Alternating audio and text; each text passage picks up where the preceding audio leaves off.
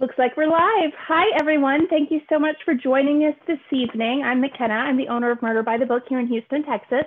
And I am very excited to be joined by Mark Pryor, the author of the Hugo Marston books. He is here today to talk with us about his new book, The French Widow. Hi, Mark. How are you? Hey, McKenna. How are you? I'm well, thank you. I'm going to give your official bio real quick, and then we'll get to chatting. Mark Pryor is the author of the Hugo Marston mystery novels, six of which are set in Paris, France, but also feature London and Barcelona.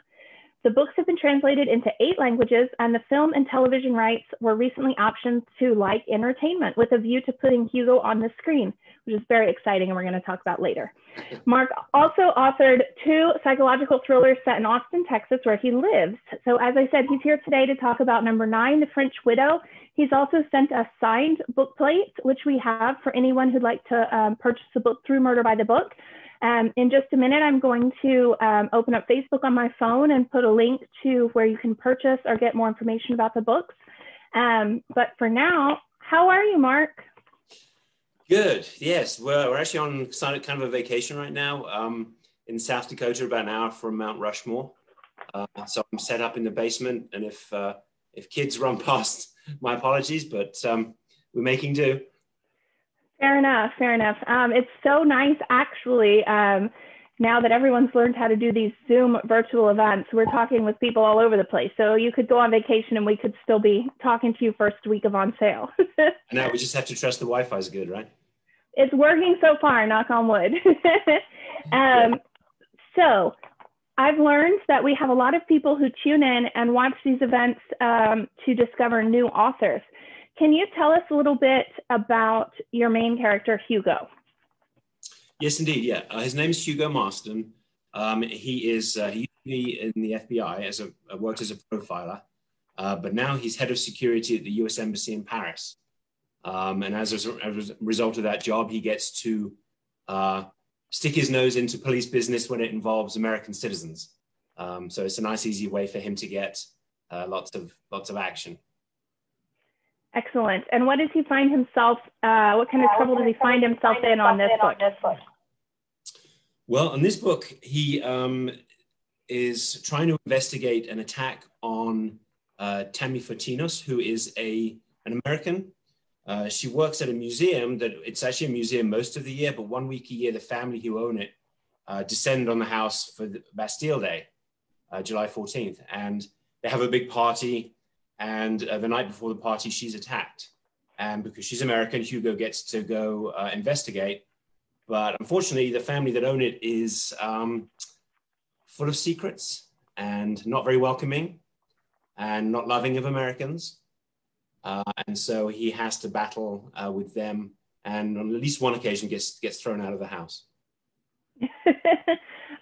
There's also another plot going on in this book where Hugo does something that many would view as heroic, but also maybe criticized for that. You want to talk a little bit about that incident and why you chose to kind of put Hugo through that? Yeah, sure. So I'm sure everybody watching knows that Americans have a different view of guns, and this incident involves a gun. It's a very interesting difference between the American view of guns and the European view. Although since 9/11, Europeans are a lot more armed than they used to, especially the police and the military. But I always found it quite an interesting dichotomy. And so when I have friends come over here from Europe, usually from England, I'll take them to the range and they'll touch a gun for the first time ever. But you were asking about Hugo. Interestingly, all these many years ago, I wrote the first book. I did it not really knowing anything about the job that he had. But once the bookseller came out, I emailed the State Department, hoping to find out some information about what these guys really do. And they invited me to come to the embassy in Paris to talk to the Hugo. Unfortunately, when I was there, he was not. So I had to talk to his second in command, which is, was fine. But I sat down with this guy for about 4 hours and we just talked about the job and everything.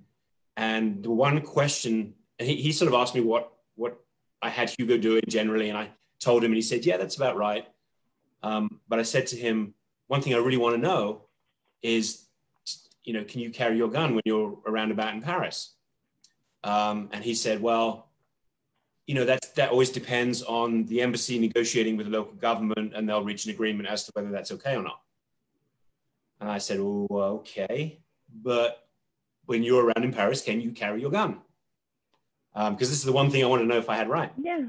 And he said, well, it's always going to depend, because you have changing local authorities, you have changing, ambassadors and State Department. And I'm like, dude, can you carry your gun? And he says, what do you have Hugo doing? And I said, I have him with his gun as he's going around, walking to and from work, for example. And he looked at me and he said, I wouldn't say you've got that wrong. So I was quite pleased. I did get the make of gun wrong, but as he said, no one's going to know, and anyone who knows isn't really going to care. Well, there you go. So you are actually you are an assistant district attorney in Travis County. What made you start writing? Did you always want to be a writer? Yeah, I think I did. I think back now to even when I was a little kid, we had this one incident that I always remember. I must have been 8, 9 years old or something. I had in the local village primary school, which was elementary school.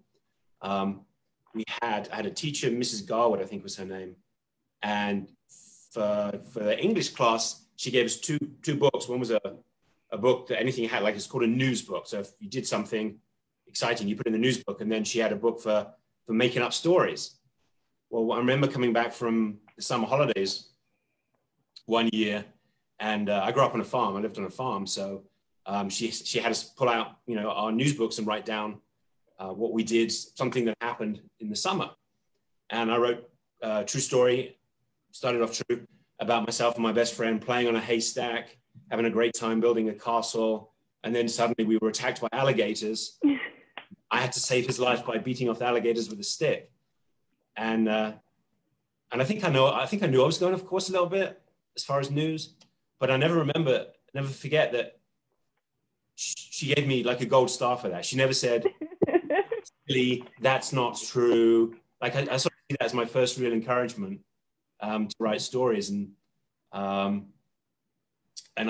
put it aside for a long time, but got back to it 15 years ago, I suppose. And actually wrote 3 novels before the bookseller got published. So I've been at it a while. Yeah. I won't make people wait longer. Why don't you tell us about your TV, your movie news? That's fantastic. It is. I'm hopeful. These things, as you know, McKenna, one of the biggest jobs we have in this business is to wait, whatever it's for. I was very excited to get that offer.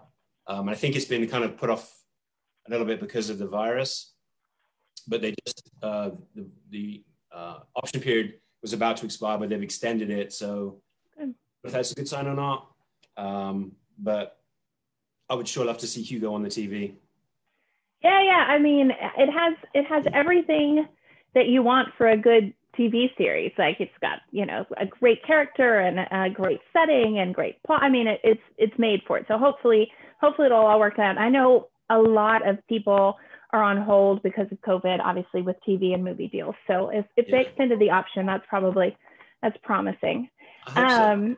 Yeah. So speaking of these weird times in which we live, are you're writing? Are you able to get some writing done?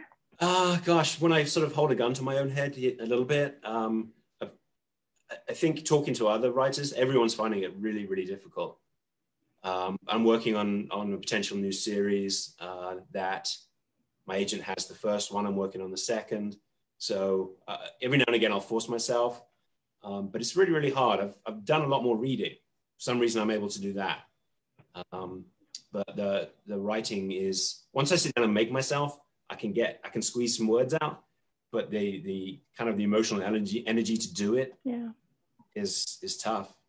Yeah, I in talking to so many people during this time, so many authors about how they're coping with it, there's two camps. Either they're like you and they're struggling, and the emotional energy is hard to find. I mean, I struggle with reading. I struggle with doing anything that's not either being a workaholic or, frankly, putting together Legos. Like I'm either working all the time or I'm in some kind of occupying mental escape, but really struggling with reading, which is tough. It's hard for the job. But anyway, the writers either are in a camp where they've turned their book in 3 months early and they're just using this extra time to just write and write and write, or they're like you, where they're kind of just not quite, it's not flowing. So I'm very envious of them. And the other thing is I don't have a deadline looming, which may also be and that's probably for the first time in 8 years.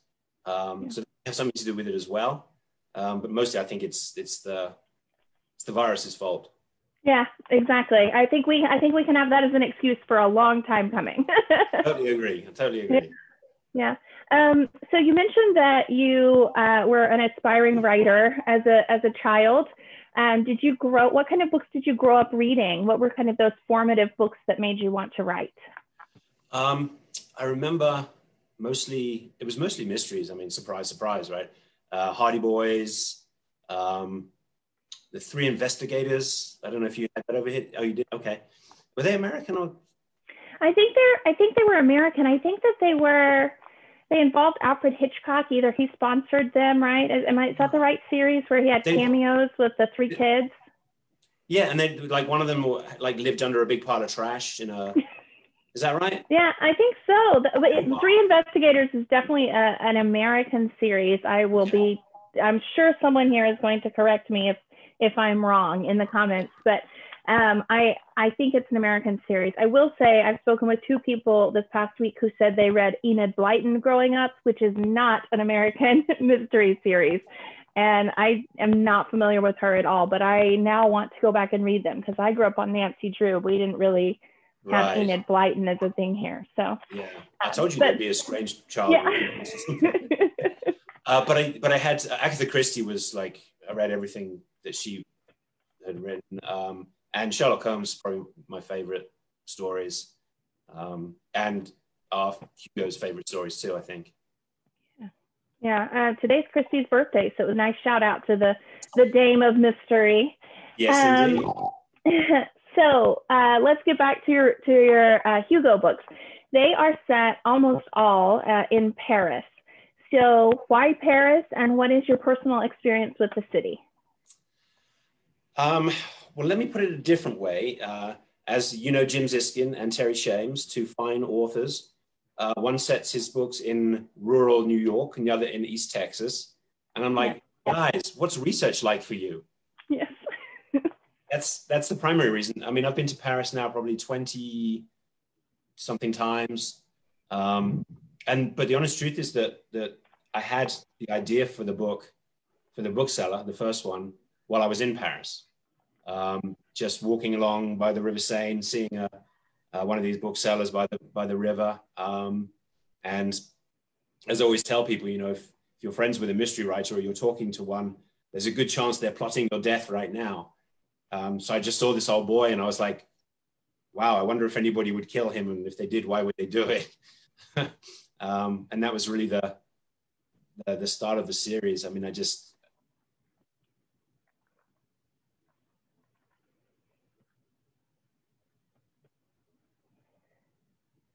Mark, I think that if you can hear me, you're frozen. Hi, everyone. We're back. Thanks for your patience. I'm going to go ahead and put a note in the previous event just so everyone sees that we are back on here again. But let's go ahead and continue like nothing ever happened, and I'll edit this together in a little bit. The giant elk came through and knocked out the router. Then a bear came in behind it and I had to throw them both out. So it just took a while. Excellent. Well, you barely broke a sweat. So we were talking about research in Paris, yes. That you chose that was the place to be. And then you envisioned people that you could kill walking along the Seine. So have you been, do you go back for each book?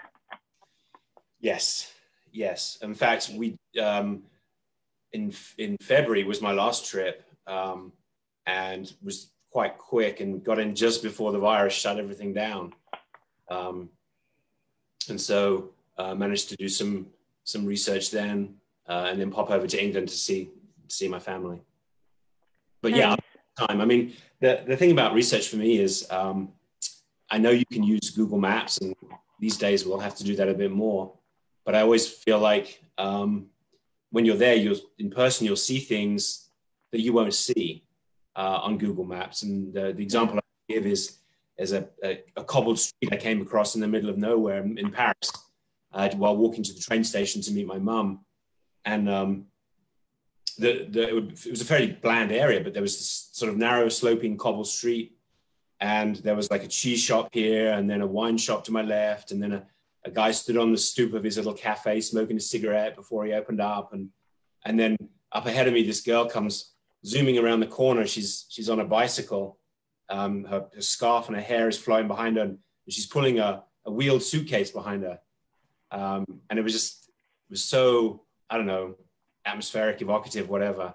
But I wouldn't have seen that if I just checked out that street on Google Maps. Yeah. I have my little notebook, so I write that down immediately, and otherwise I'll forget.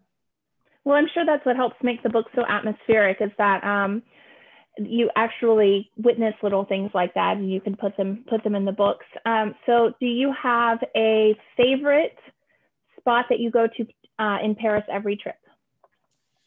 I try to go somewhere different every trip, because I'm inquisitive and I want to get to know the city better. But I discovered on one of my trips that when you think you know a place, you don't. I mean, the previous book, The Book Artist, is set in Montmartre, which is a little bit north of the main part of Paris. And I've been there a few times, but it's really old. It used to be just a village before it kind of got sucked into Paris proper. But it's full of cobbled winding streets, leads up to the Sacré-Cœur. And I didn't like it. I didn't like that area because it was so touristy. All the cafes were packed, and it was just jam-packed with tourists. But for that book, I went maybe 2 weeks before Christmas, and it was cold, and it was damp, and there was literally no tourists. I mean, I didn't see anybody.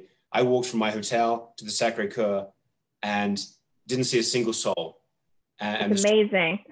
The streets were glistening, cobbles were glistening, and they were reflecting the Christmas lights of the restaurants that were still there and still open. And, you could easily get a table. And it was so different from anything I'd ever seen from that area. So again, I was, really able to try and incorporate that into the book to give it some atmosphere. Yeah. All right. So we had a question. I think I've lost the questions that were in the comments from the first portion of this, but I remember a couple, so I'm going to do them before I completely forget. Is your new series that you're working on something you can talk about, and is it set in Paris? Yeah, I guess I can talk about it. Why not? Where we're at right now, my agent has the first book, which she tells me she loves. I've had a few people read it, and they really like it.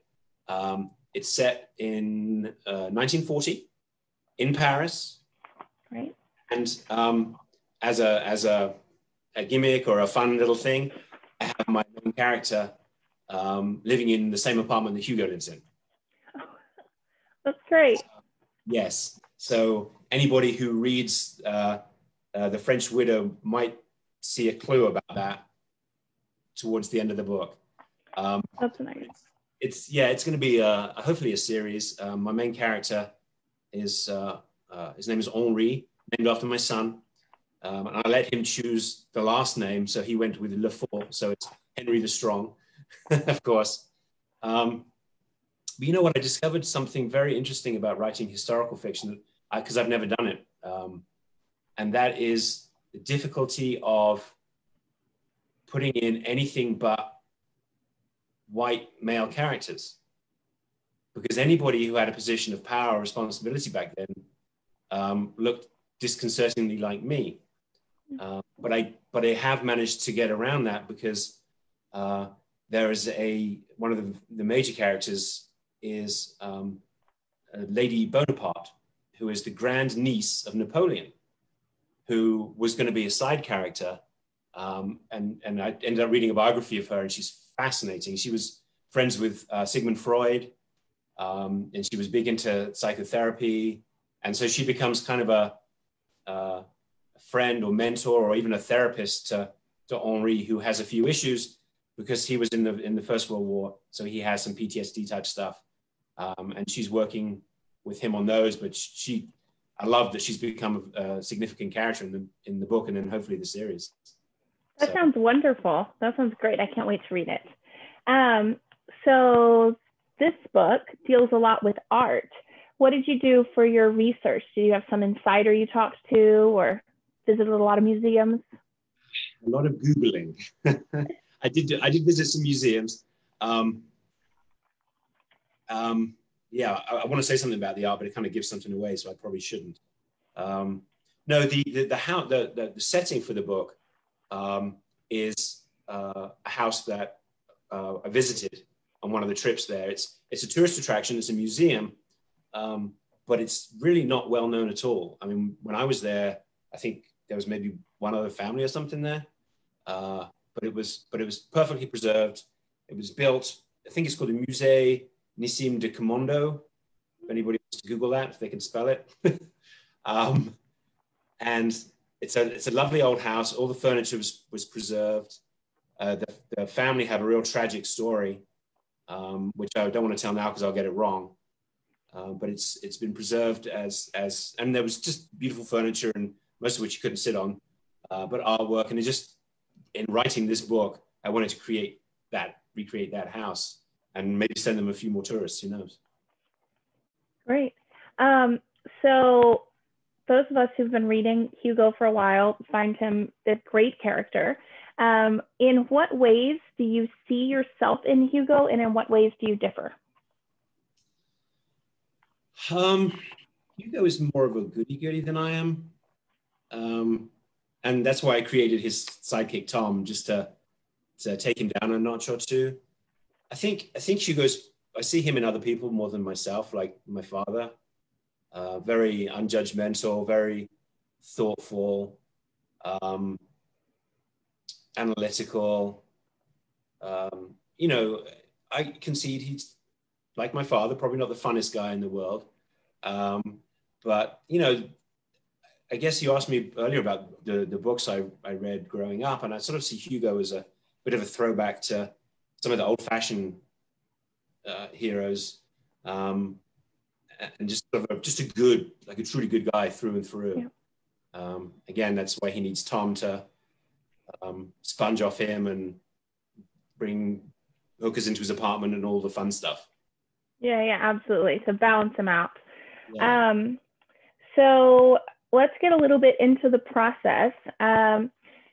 In your writing, does Hugo ever take the wheel? Does he ever say, no, Mark, I don't think that's true to my character. You need to write something else? Well, that's an interesting question. I think the answer has to be yes. The one thing I've discovered about writing a series is that I know some of these characters, I know them so well now that I don't have to consciously think, what would Tom do? What would Hugo do? What would they say? I know what they would say. And that comes out a lot when I'm having the banter between Hugo and Tom. I know exactly, it's like I'm sitting there and they're sipping wine and making fun of each other. I can hear it. And so, and particularly, I think in this book too, in every book, I try to tweak him a little bit, make him uncomfortable. I can't remember, in one of them, I had him find a recording of his deceased wife's voice on a voice recorder, and just to kind of get him, to provoke him a bit. And I did it a bit more spectacularly in this book with that incident involving the gun, because I knew that, he becomes sort of a central figure in a news story, and I knew he would hate that. But likewise, I knew Tom would hate it too and try and steal the thunder and steal the light, which he does, of course. But yeah, it's while he does direct almost everything he does, every now and again I kind of stick my foot in to trip him up, just almost so I can get to know him a little bit better myself. What would Hugo do if I throw this at him? If you did what? Like what would Hugo do if I threw this at him? Exactly, yeah. Just because he's very taciturn and thoughtful. It's exactly what. How's he? All right. How are you going to deal with this? Deal with that. Yeah. So do you keep your characters and the tiny details? Do you keep all that in a journal or Post-its, or is it just all in your head? I know I should. And before while I was writing before, I don't know which one it was. I heard this thing called a series Bible, where you have to write down, everything, major things about the characters, where they went to school, height, weight, all that stuff. But of course, the thing about writing your first book is, especially I got 3 books that never got published, and then I wrote the bestseller. I never really thought it would see the light of day. I had no great expectation that it would. And so, of course, I didn't bother to create any kind of series Bible. And then 3 or 4 books in, when I'm like, oh, maybe I should have, it's too late. Because that would require, unless you're go back and, like you're not busy enough. No, I am definitely not volunteering to do that. However, that is the good thing about readers. They will always tell you if you got something wrong. Yes. I have several stories about that. But they're always very nice. It always starts off, dear Mark, loved the bookseller. Just thought I'd let you know. And the classic one I always tell people is I got an email relating to the bookseller from a reader who said, so the book's set in winter and partly in Paris and partly in the south of France, in the Pyrenees Mountains, where my mother happens to live. And so this lovely, kind reader pointed out that I had geraniums in the window boxes in front of the hotels. And she said it's winter, they wouldn't have them then. And she said also, you have Hugo eating a dessert in the Pyrenees that has strawberries, and you can't get strawberries in the Pyrenees in winter. And so I was like, okay. So I phoned my mum, and I'm like, Mum, can you get strawberries in the Pyrenees in winter? And there was a hesitation, and she goes, yeah, but I think it'd be cheaper if you just buy them there. And I'm like, no. I just need to know if you can buy them in the store. And she goes, yeah, it's not 1,800. They're a bit more expensive, but I can get them. And so I very politely wrote back to this lady and said, oh, my mum who lives there reassures me that you can. And I didn't say anything about what I suspect to be plastic geraniums in the hotel window boxes, because you don't want to be a smart aleck. I've already had an email from a reader on the French widow who is unhappy about something, but what can you do? Listen, if I've learned anything since March, it's that we keep trying to do the best we can with excellent content, free content, talking to authors, supporting authors, getting books to customers as quickly as we can. And we're working so hard, and there's always one. So, all you can do is just keep doing the best you can do. And if 99.99 say that it's great and one doesn't, then screw on. You're always going to end up interviewing that idiot author with the crappy Wi-Fi who I know, it's terrible. Exactly.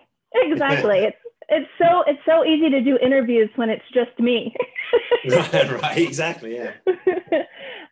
Okay, so when you are writing, when it's not the middle of a pandemic, what does your typical day look like? Because you work as well. You're not a full-time writer.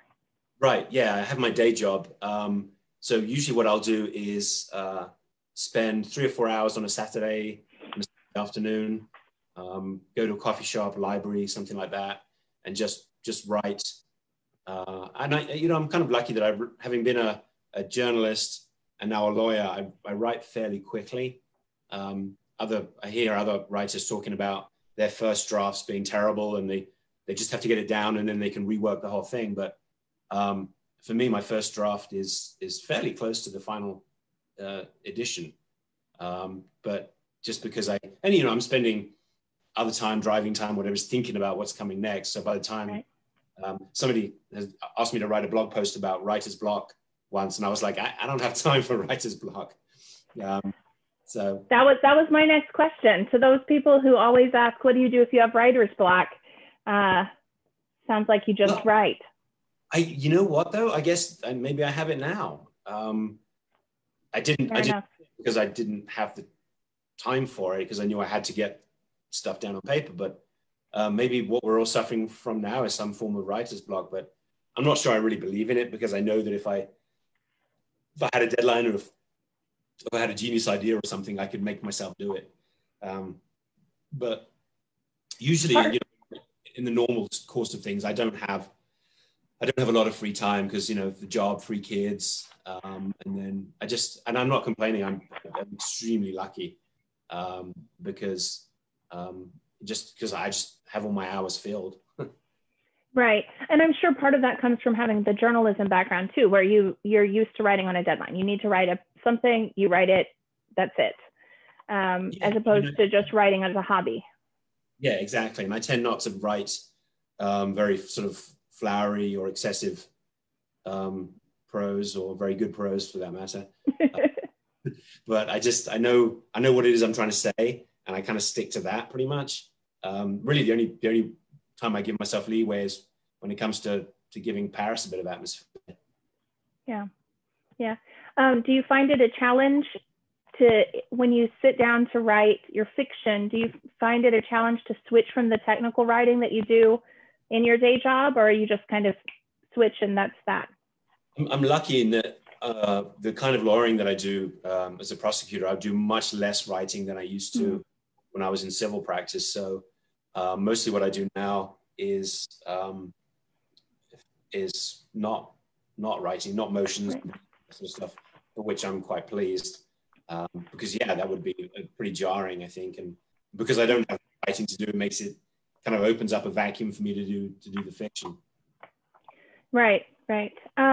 We do have a couple questions from the comments. So, and Judy has been kind enough to type this question on the previous Facebook Live and this one, so I can't neglect it. What are you currently reading? I am currently reading a book called The Splendid and the Vile. It's Erik Larson's latest book. I've had it on my shelf ever since it came out, and I've looked forward to it. And I started it 2 days ago, and I'm probably halfway through it, I think. It's a big book, and it's fantastic. I don't know, I'm sure you're familiar with his books, but was it Judy who asked the question? Yes. Yeah, Judy, if you haven't tried Erik Larson, everything he writes is brilliant, and everything he writes, in my mind, keeps getting better and better. And this book is, it's about Churchill and the World War II, basically. So I guess it's fitting that I'm reading that, considering what I'm working on. But he's a fantastic writer. And if you haven't tried him and you're not necessarily a hardback reader, we always recommend it, particularly if you're if you reside in Texas, we always recommend the book he did on the Galveston storm, Isaac's Storm, because it's, local history that a lot of people don't necessarily know as much about. He's also most famous for Devil in the White City. And Isaac's Storm is his wife's favorite book of his. Oh, is it? I didn't know that. And we talk about that book all the time, so you learn something every day. So who else are some of your favorite authors? Like, who do you not miss a book by?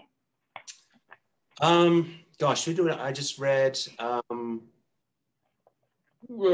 Well, it used to be Philip Kerr. Read everything that he wrote. I'm a big fan of, and I hate to say this in case he hears it, James Ziskin. He's definitely watching. So he's going to have a sound bite of that, a little video made. It's going to be his own GIF of you saying that. Yeah, I do. I'm a big fan of his books. Terry Shames also.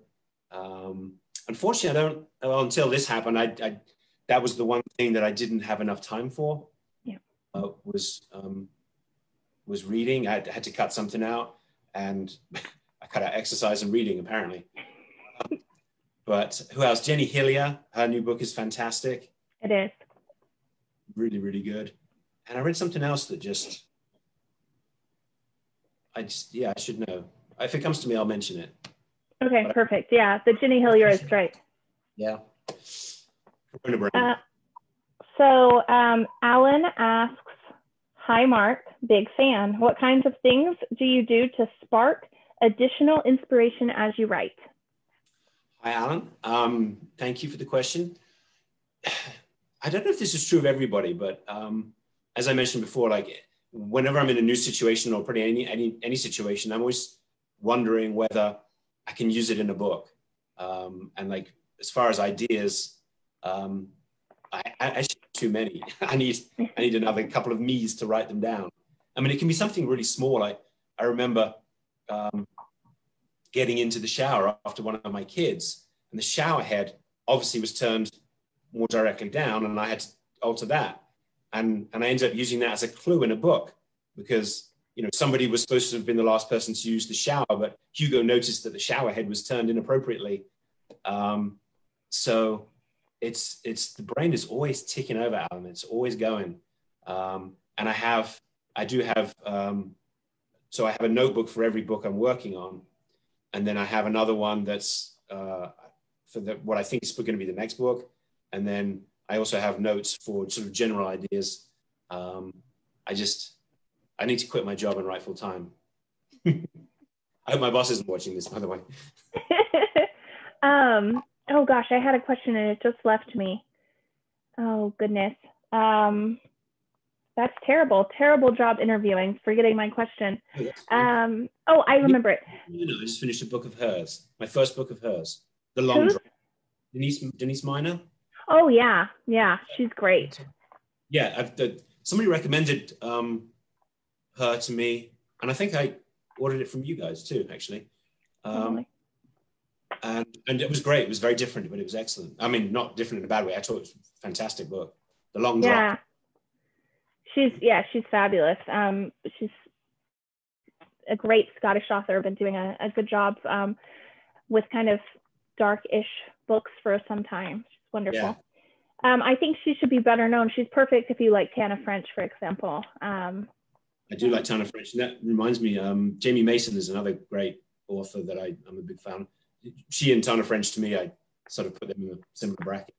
Right, for sure. So I remember my question. Do you have a favorite motive? You know, it's funny you asked that question because at one point I listed all my books and then I wrote down the motives for each book because I wanted to vary it. And it turns out I do have a favorite motive, and I'm sure it says nothing about me, but it's financial gain. And so I it's a great question, actually. And I promise you, everybody's watching, I did not feed this to McKenna because I made a point in this book, The French Widow, of not making it financial gain. And obviously I can't say what it is, but it's something that is different.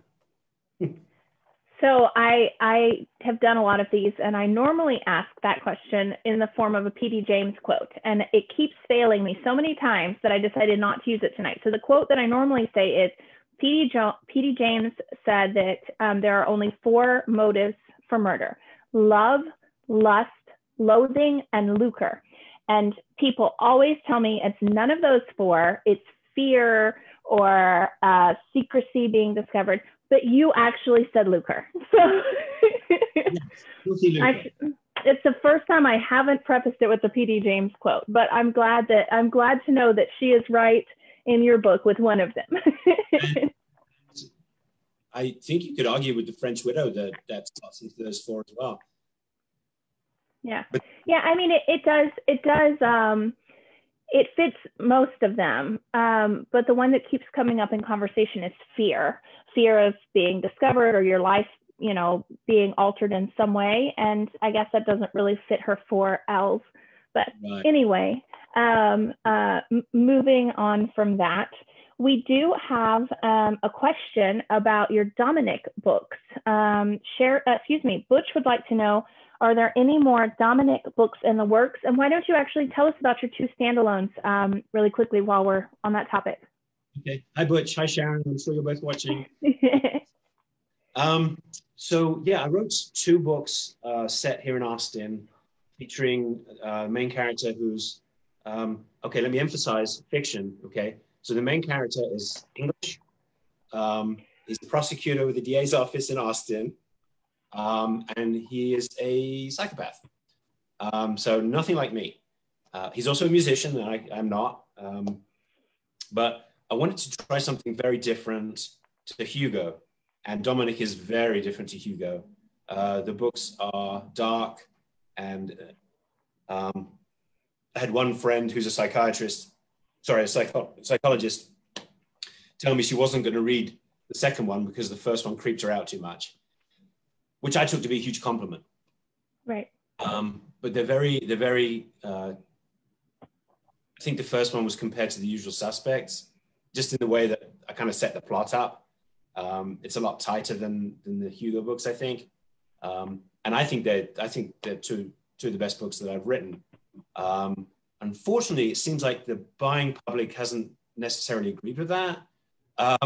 So again, it's sort of when I look at my time and what I'm going to write, I would love to write another Dominic book, which I would. But you know, if you and Sharon are the only ones who buy it, then it may not be worth. Unless I remember, I just write it for you guys.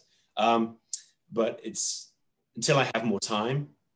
And also, he's such a bad dude that I have to tie it up and have something appropriate happen. But I haven't really decided what that is. So it's definitely not off the table. Quite the opposite. One day it will probably happen, but that would have to be more a labor of love than, and really knowing what I'm going to do with him or to him. Yeah, well, and you've got the new series coming now, so maybe at some point you can return to him. We do have other fans for the Dominic books in the comments, so it's not just Butch, just so you know. Okay. Love it. You mentioned, kind of prioritizing your time and spending it on what you either commercially should be writing or new things. And we have a question, if I can find it, from Sherry. How do you handle working another job and writing on the side? My job is very exacting and occasionally stressful, and obviously deals with very serious issues, and because all the cases I handle are felony cases, and so I have that during the day. And then somebody put this idea in my head ages ago that writing maybe is my way, because the truth is that the really bad guys don't always get their comeuppance, and a lot of victims don't get the help they need, the restitution or the satisfaction or whatever it is. And I don't have any control of that as a prosecutor. There's nothing I can. Often there's a certain amount I can do, but it's not always what I would like. But in the books, I can do whatever I want. I can have the bad guy fall into a vat of glue and get stuck to a giant blue whale and send him out to the middle of the ocean if I want. I can have people fall in love. I can do all kinds of things. So I don't think I'm a particularly controlling person, but I do know that I do have that measure of control in the books, and I can make sure that the good guy always wins and the bad guy always loses. In terms of sort of procedure and function, as I said, my job is busy and exacting, but I work for some very, very good people who don't expect me to work on weekends, who don't expect me to work unless I'm in trial or something. I don't work late at night. So I have my evenings, I have my weekends. So, and I have sort of an advantage with that job too, because if I create a crime scene in my book, I don't have to find a detective to explain to me how a crime scene works, because right. I know. And so I have sort of a leg up as far as writing those scenes too. So it sounds like it's almost therapeutic, because you can set things right in the books. Yeah. I mean, I really can, and I can set things right, and then have a glass of wine in a Paris cafe with Hugo and Claudia or something. It's. I mean, who doesn't want to do that? I know. I mean, especially now, right? Exactly. That's the truth. Yeah. So we're getting to the point in the evening where I always, when I'm doing a one-on-one interview with an author, I like to do questions from the Proust questionnaire, not the very difficult to make you think for hours questions, but just some fun little questions. Okay. If people have watched me do one of these before, then this is repetitive. But for those of you who don't know, Marcel Proust came up with this set of questions in the late 1880s. To get to know people at cocktail parties, dinners, etc. So they kind of are a glimpse into the person. So my first question to you is, what is your most prized possession? And inanimate, not your children or dog or, yeah. I think my most prized possession is a set of Purdy shotguns that were made for my great-grandfather in 1898. When handed down to my grandfather and then to my father, and then they're now in my possession. They're a beautiful pair of guns that I used when I was younger, but I wouldn't use them now. That's great. I love that question because you never know. Like it's personal, but there's always something cool you hear about. So that's great. What is the trait that you most value in a person? I like people who are funny. Yeah. I mean, honesty is probably the obvious answer, but I like funny, engaging people. Like the people, if I was to have a dinner party, I've done this in my mind, who would I invite? It's, Ricky Gervais and Trevor Noah and John C. It's those kinds of people, intelligent, funny people. Right. Well, it would never be a boring time. Exactly. Okay, and my last question for you tonight is, what is your idea of ultimate happiness? Oh, that's a weird time to be asking that question. I know. Vaccine, a one-off vaccine. I think just the time to read, the time to write, the time to be with friends and family. I mean, it's not that complicated. Maybe a nice apartment in Paris. Yeah. And then do all those things there.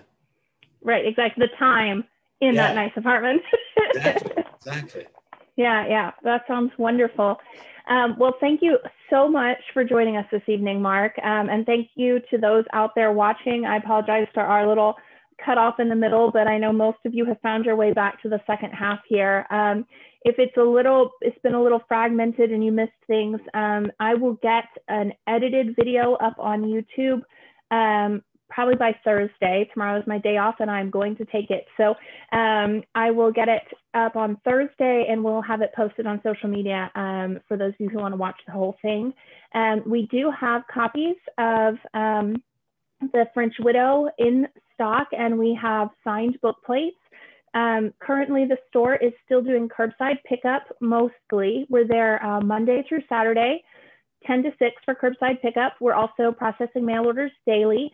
And then if you want to come in and browse, we're doing appointments on Fridays and Saturdays. So you can just visit murderbooks.com. The top image on our homepage will send you to making an appointment if you're local and you'd like to come in. Sorry, it's a lot to say, but I'm going to conclude with this too. If you are enjoying our events and you are able, we would love nothing more than for you to support the author and support us by ordering the books. We also put a virtual tip jar in the comments, just in case you want to send something our way to let us know that you are enjoying them. Maybe buying a book right now isn't in the stars, or maybe you already have it, but we appreciate anything that you can send our way and do appreciate you watching. I'll be back on here tomorrow night with Lee Child, Cara Black, and Hannah Tenty to discuss the Nicotine Chronicles, their new short story collection. And so hopefully we'll see you back then. Thanks so much, Mark, and you have a wonderful vacation. Thank you, McKenna. I really appreciate you having me, and thanks to everybody who's watched tonight. Well, it's been an absolute pleasure, and go out and buy the Hugo Marston books, people. Bye. Great. Bye.